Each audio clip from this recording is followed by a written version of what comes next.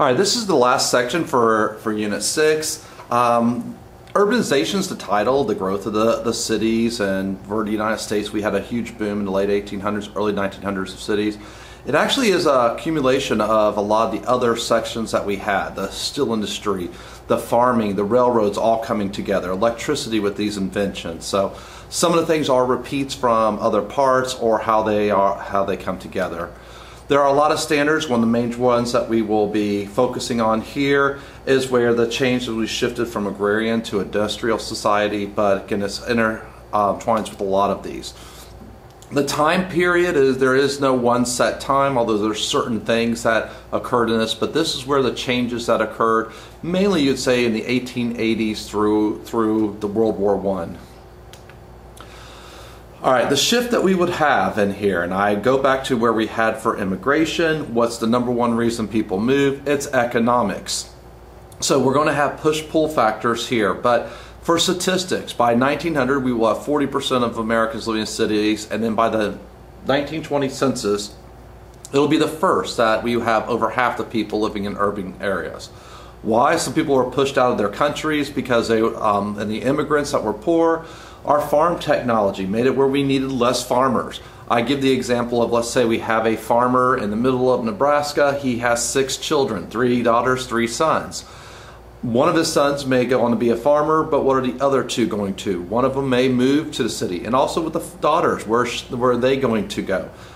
Some of them will stay in that town, in that area, but others will move to the city. So I'll come back later to some of these farm girls that are moving to the cities. Pull factors, the allure of the city. Even today we have this, but the number one thing is jobs. There's a lot of jobs that we have in here.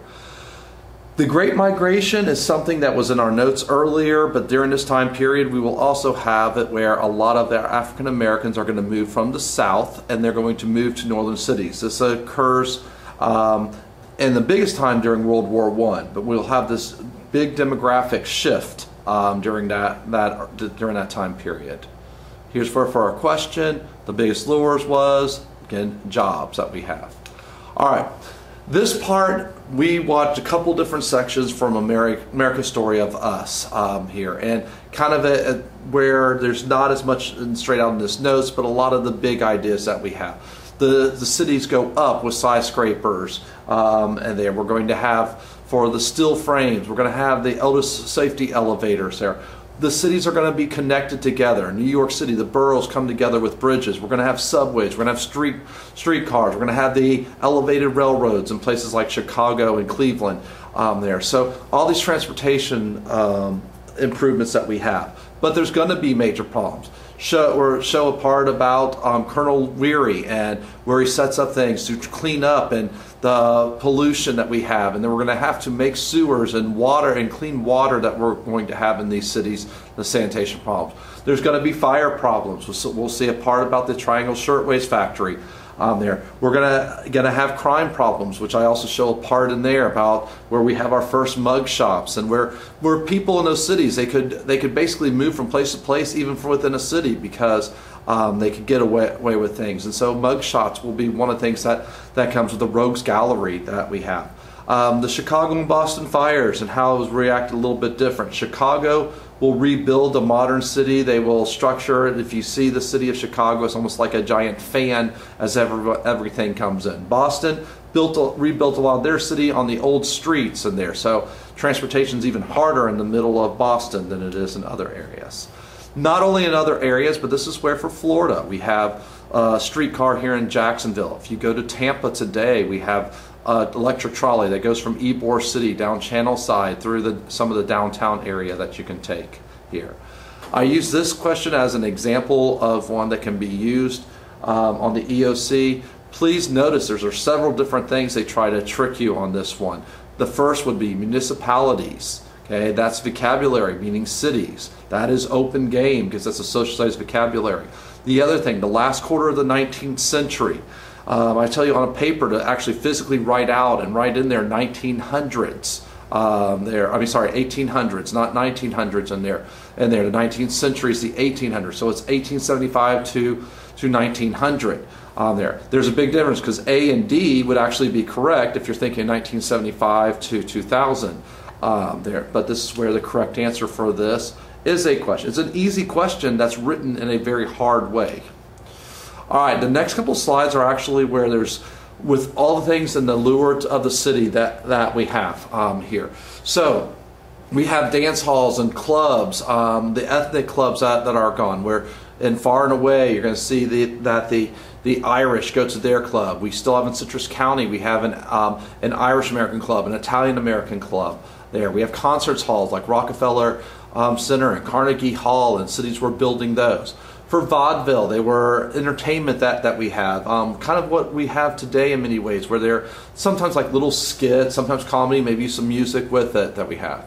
For fraternal organizations, not fraternities like in a college, but the Elks Club, Moose Clubs, and there's things that men will join. A lot of pubs and bars, and we'll come back to that idea when we come back in the progressive era and where the 18th Amendment's debated there. Amusement parks were started this time. Coney Island outside of New York City.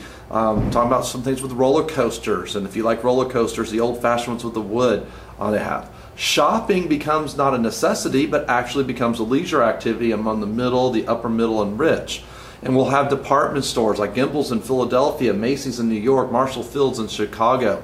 For women, and later on kind of get into the proper and the other women that you have. But for women, they would go shopping, go to a tea room, because a proper woman's not going to go to those pubs or those bars there, but they would go to the tea rooms that you have. For entertainment, again, we have vaudeville for a theater. We have these movie palaces, our movie theaters. Now, they're silent movies at this time period, but this is where there would be something that is major that you have in here. I never figure out exactly how to describe ragtime. I usually ask some people in class that know things with music, and they even have a hard time. It's not jazz, but it's a segue to jazz. The best way I can explain is when you go to Disney World and you walk into Main Street, it's supposed to be that Victorian time period, and you have the barbershop quartet and the music that's playing at that time there. But that's the bigger music that we have. For sports, we're going to have baseball and basketball that are becoming bigger, and we're having some sort of semi-pro teams that are coming about, like with baseball there. Biking, now that we are having paved streets, they can bike. Tennis and golf with the upper middle class and the richer that are using that. The richer people are the ones that are in school. And universities aren't what you normally think of today. And it's pretty much the rich, but you're going to have the NCAA, the National Collegiate Athletic Association, that starts. Crew, swimming, and track will be some of the biggest sports. Football at that time is not what you think of as football today. There's no forward pass. There's a lot more people on the field. Actually, and Teddy Roosevelt will actually work on things, so they make some rules changes because so many people were dying in college football that they changed the rules there because they were going to ban college football.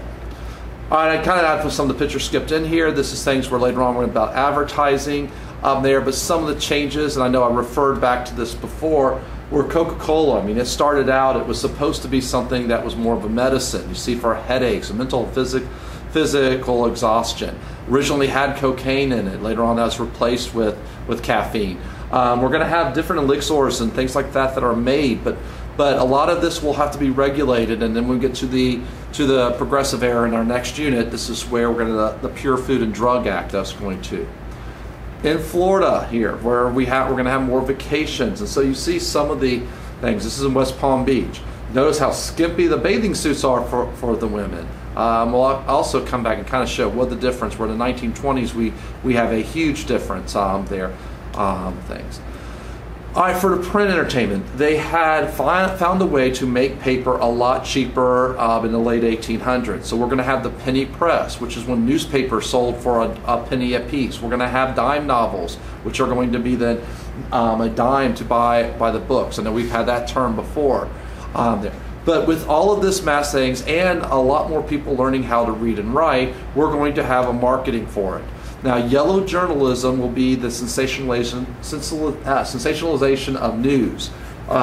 Hearst and Pulitzer are going to be rival publishers. They're going to have the different newspapers there, and what they're going to try to do is sell more newspapers. It may not be as much with true news, but the sensationalizing of it there. We're going to see how later on, when we get to imperialism, that this yellow journalism will be one of the causes for the Spanish-American War.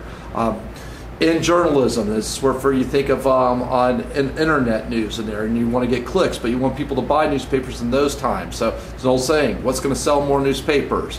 A headline that says dog bites man, or a headline that says man bites dog. We also have for the magazines, we're going to have the beginning of the muckrakers. We saw part for Reese and where how the other half lives. We're going to have a part for muckrakers a little bit later in this unit, but a lot of them in the next unit for the progressive unit. The two biggest magazines for women at that time, it was Ladies' Home Journal, and Harper's Weekly was still the largest for men in the late 1800s, and now kind of changed in the early 1900s. Edward Bok, here in Florida, we have Bok Towers outside of Lake Wells. When he retired, he made the gardens there. And Thomas Nash, you should recognize his name for where we had the political cartoons that took down Boss Tweed. Again, our dime novels, the main style of literature that we have for American literature then is realism. Horatio Alger with his rags to riches stories, Mark Twain, Stephen Crane. Again, it's realism, that they write a story that you can picture yourself, not fantasy that you have. We'll also have this time Dean Howell. William Dean Howells will be writing, and he'll be writing about a theme that kind of comes and goes in times in American history. Earlier with the Transcendentalism, later with the Lost Generation and the beat writers there, but saying about how Americans were too shallow. They're more worried about the monetary and consumer issues in here. Now this last one, Sister Carrie, this is not a muckraker, but it's kind of a story, and where I had mentioned earlier about it, what about these farm girls? So, innocent farm girl from the middle of Nebraska moves to Chicago. Not going to be an easy life. Crime was a lot easier. You could get away with a lot more things. The girl is only going to get paid about half of what a male is getting paid there. So it was not always a good situation, and this is where Dresser will show this. All right, the consumer changes at this time. All of these things, except for the last part, are things we kind of had before. We're going to have people that are going to buy more store-bought clothing because of a Singer sewing machine that we had, the factories, and it's become a lot cheaper, the transportation with the railroads. Because of the still, we're going to have more canned goods than the meat packing industry and still effects that we have. Shopping becoming a fun activity there, where women are going to go to department stores and they're going to go to tea rooms there. If you lived in the country, you could order things from Sears and Montgomery Ward. But one thing that's kind of added here is we're going to start then the mass marketing, and we're going to have advertising here. That's why you saw early with the Coca-Cola. And you see a lot of these different products and name brands that you have in here. All right, these pictures, some of these are from Ugali. It's a small town outside of Melbourne. A lot of times we don't have pictures of just ordinary life. I mean, think about it. If you're a photographer, do you go take pictures in the middle of a grocery store?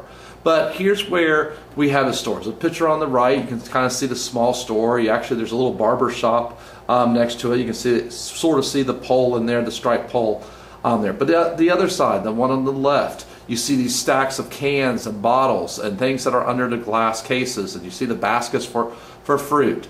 And you'll see a lot of the pictures of different stores that are like this, and you see some of the advertising, like there's one for the soap there, but the products that they have.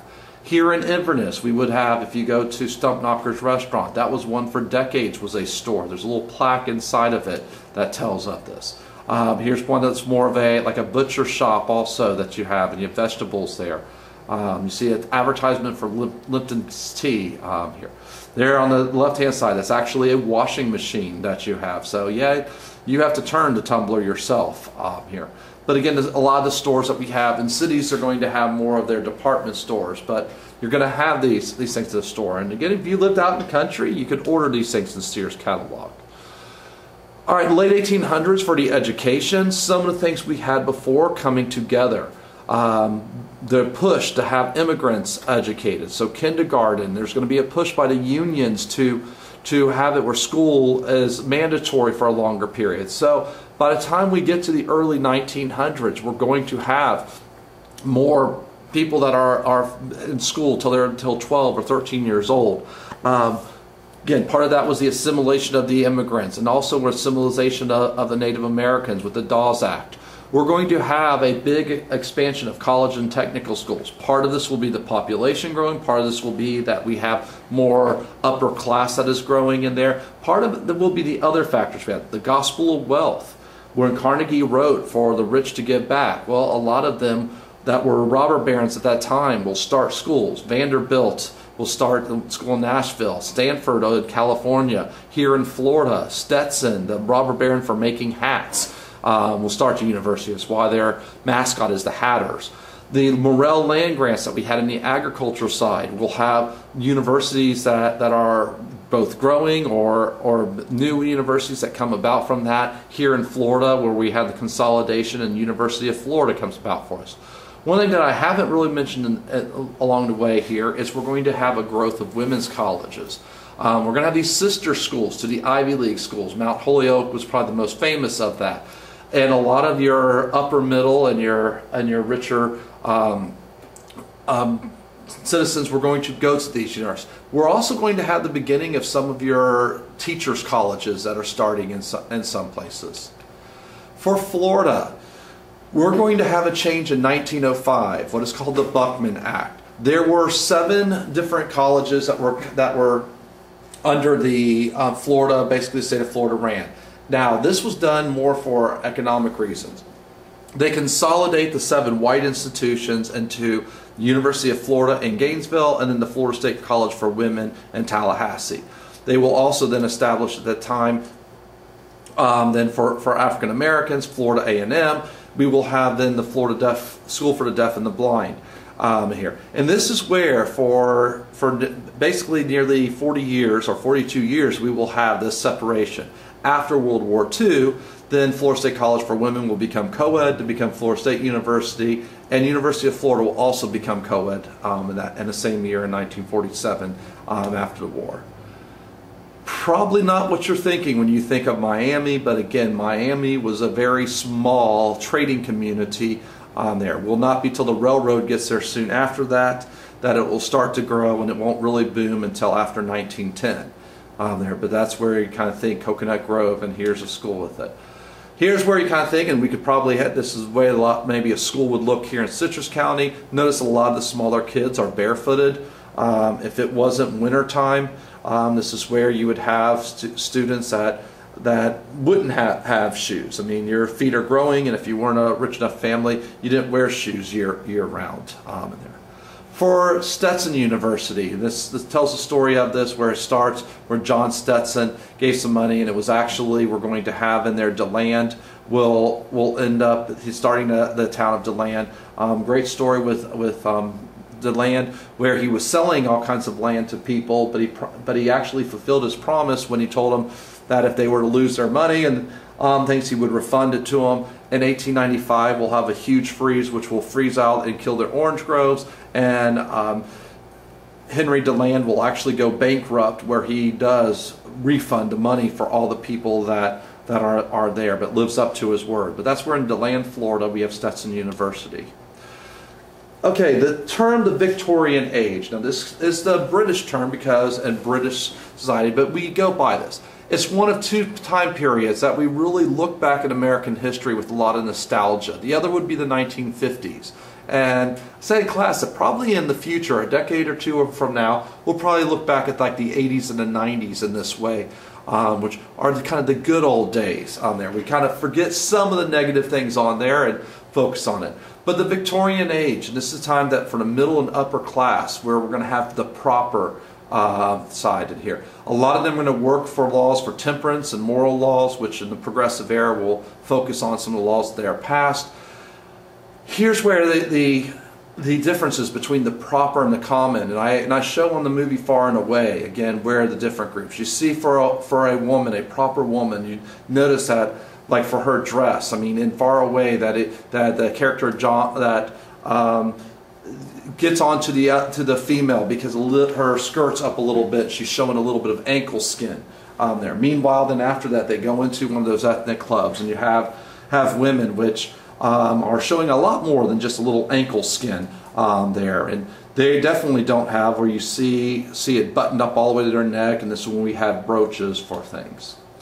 We will have the growth of the middle class during this time period, and a lot of things that you think of for middle class today would be more what you think of for the upper middle class that you have. But this is where vacations are going to be more common. Now, the vacation at that time was not like a week vacation, but you may have for a month or two, you go into place.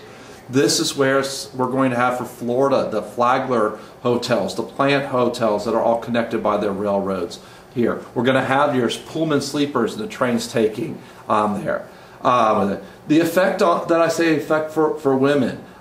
Here's where there's both positive and negative, because we're going to have for women that they're going to go more to college, but many times they were expected to then still be going home and taking care of the children in the house. We're famous a lot of times for Victorian architecture. The top two pictures are here in Citrus County. I believe that's the McLeod House. There is our historic courthouse that were built. But some of the architecture style, and what's very popular for a lot of towns, is Victorian style architecture. The biggest holiday of all that time was the 4th of July. It's not Christmas or Thanksgiving and that.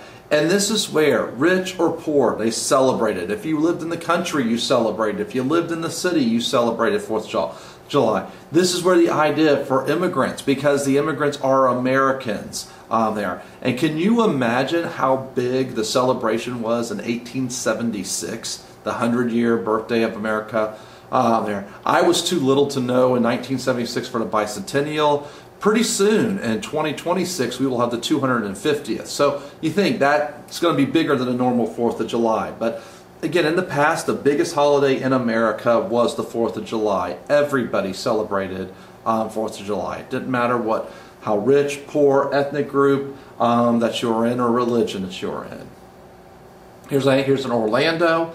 There where you see they have a parade in the 1880s, a parade in Fort Meade in Florida. By this time, you notice it's 1914. Notice these cars. You notice a whole lot of Model T cars at that time. All right, in the cities, we're going to have these different communities. We had the reading about the Scandinavians and the Italians. A lot of groups will come and they will then settle in their neighborhoods. This map on the right, you see for darker areas where it's German, Irish, Bohemian, Swedish, Polish, so different neighborhoods. I'm not sure, that might be Chicago or Milwaukee there for what that map is showing there. But you would have this, and you think of like Little Italy and in New York City. And so we're going to have people that are going to move to neighborhoods. We still have that down in Miami, and where you go, and there's neighborhoods where it is more Dominican or more Cuban on the chat. One thing that was common, and this is where in the story of America, they talk about with the tenements. These are the poor areas that you have in here, and you have a lot of people living in here. One style of apartments were these dumbbell apartments, where you may have even a one-room apartment that you have here. A lot of the changes that were made at this time were for sanitation. That again, trying to force where there was indoor bathrooms at that time there. Here's where Jacob Riis, and then the story of us, there's a little part about for him. And this is where for the muckrakers, he is going to have for photojournalism. He's going to go and take pictures of things and show there. And he has this slideshow that he'll go and take for the rich in New York. They just avoided those neighborhoods. They didn't see it there, but he has, and how the other half lives. So he's showing them there how the poor are.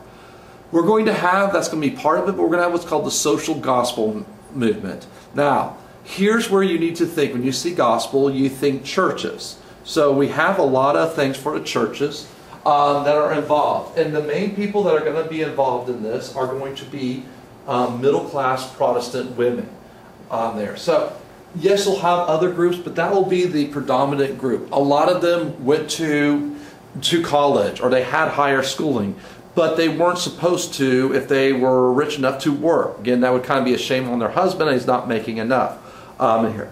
And they're going to work then and start a lot of the social and economic injustices. Some of the women, yes, their whole goal, they wanted to go shopping and go to tea rooms, but others wanted to do more that they would have. The Salvation Army starts at this time. They're part of that, which is a Christian group there. Their mission was to help the homeless and hungry, the same as it is today. What will end up happening is we're going to have a lot of these settlement houses that are started. And this is where these women, these middle-class women, are going to go, and they're going to try to change things that they see are wrong. They're going to help the poor. If they see that women that maybe have been abused, there. So they're going to try to help immigrants to learn English and teach reading and writing there. They're going to help people that have alcohol abuse problems there. They're going to try to fight crime in these areas here. The most famous of these settlements houses was in Chicago. It was the Hull House. Jane Addams, who will later on win a Nobel Peace Prize, she will be one that starts this. The person who starts it is Jane Addams in here. Here's where you see for this question, the social gospel sought to apply the principles and teaching of Jesus to the problems of urban residents. Again, the religious side, and that you're supposed to be Christ-like, and Christ helped out the poor people. Another movement at this time will be the City Beautiful movement. As all these people are moving to the city, a lot of the poor people never got to see sun outside. And so we are going to have it where we're going to have parks that are done. This is where that we will have a push that's made in New York City, that every school has some sort of playground. One of the most famous people will be Frederick Law Olmsted. He'll be designer of a lot of parks throughout America, the most famous of which is Central Park. And he is an example of a landscape architect that you have. Designs in the middle of millions of people. There are areas in Central Park that you can go to that you just don't even hear the city around you. Literally move things around with hills and planting trees that, not for what they look like at that time, but what they're going to be like decades later they'd have. We'd also have other aspects like for the Gospel of Wealth, and this is where like Carnegie Hall and Rockefeller Center and libraries that the rich are contributing and trying to improve their city culturally. Touching upon little things for the women's movements, we're going to have more in the progressive movement, but this is where there's going to be more education opportunities. Talked about the sister schools in here. A lot of women are going to get degrees in the social science fields like sociology, economics there. They're going to be involved in these movements that we're going to have. Some of the major movements that we'll be looking at in the next unit. The temperance movement. There we have the biggest group will be the Women's Christian Temperance Union. When you see temperance, you need to be thinking they're against alcohol.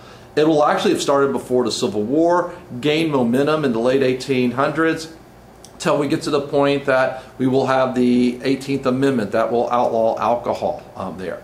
Suffrage, we're going to have Susan B. Anthony will be arrested a couple times for trying to vote, and probably the most famous of the suffragettes that we will have. She will pass away before the 19th Amendment is passed, but this is where this movement in the late 1800s, and then we're going to say it more in the progressive movement. The Settlement House with Jane Addams, where we just talked about that, and earlier with the unions. Mary Jones, or known as Mother Jones, where she was trying to go and do things to try to stop child labor. Again, part of that was to try to make sure it wasn't competition, but there were other aspects that are shown with this. For our muckrakers, I'm touching upon some of these. We will have more later on. Henry George will have it when the phrase, and you probably have heard this, the haves and the have-nots, basically the rich and the poor. But he was blaming the social problems that we have he's going to blame them on the wealthy. Jacob Riis, we already mentioned on how the other half lives. Both of these will have socialist tendencies there, and this is where we're going to see politically where the Communist and the Socialist Party is going to gain some steam in here. Again, haves and have-nots, you kind of think of with Marx and Marxism and the idea of the proletariat and the bourgeois, some of the same ideas that we have there.